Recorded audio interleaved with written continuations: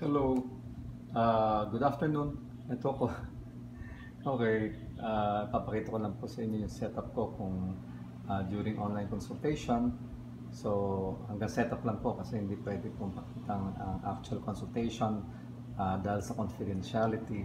So, kumbaga kung titignan natin, nandito ko sa clinic at titignan niyo dyan, ito naman, may bantay ako. Ayan si Chuk na antok na antok. Pero kahit saan ako pumunta, kasama siya. So, pag punta ako sa clinic, kumakatok yan, pumapasok po dito sa loob. So, nandito ako sa desk ng clinic ko. So, isang cubicle and then isang cubicle. So, dito ko gumagawa ng consultation sa loob. So, dalawa yung computers ko, isang desktop at isang laptop. Dito sa computer, sa laptop, dito ko ginagamit yung platform ng Google.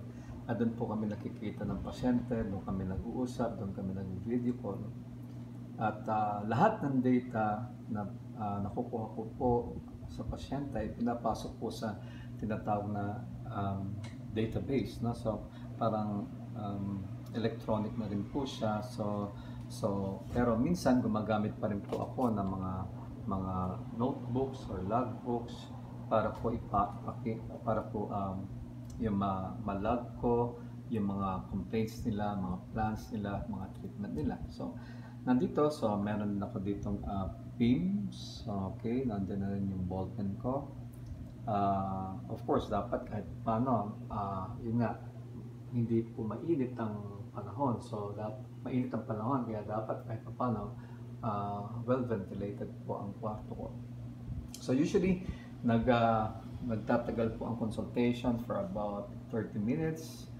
Pero minsan sa mga patients with problem sa pagtulog, minsan tumatagal ng 45 minutes to 1 hour. So basta hanggang may mga tanong po ang pasyente, so sinasagot po natin. So lahat po ng mga pangyayari sa consultation, of course, ay may confidentiality. Hindi po dapat malaman po ito na ibang tao na nagpatingin ng isang pasyente sa inyo.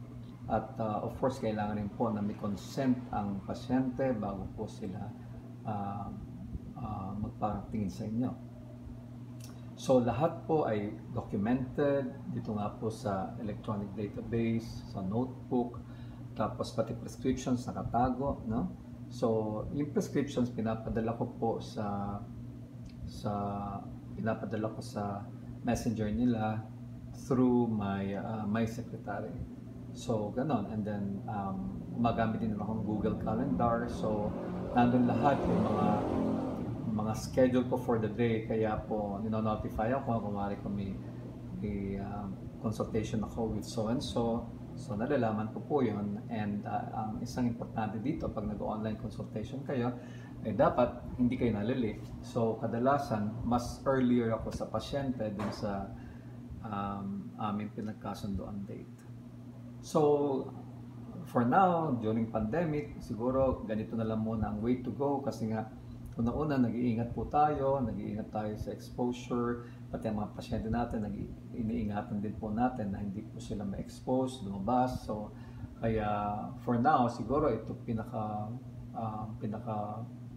available option na pwedeng gawin na kahit paano, makapanggamot ka pa rin, makatulong ka rin sa pasyente mo, at yun nga, you stay connected.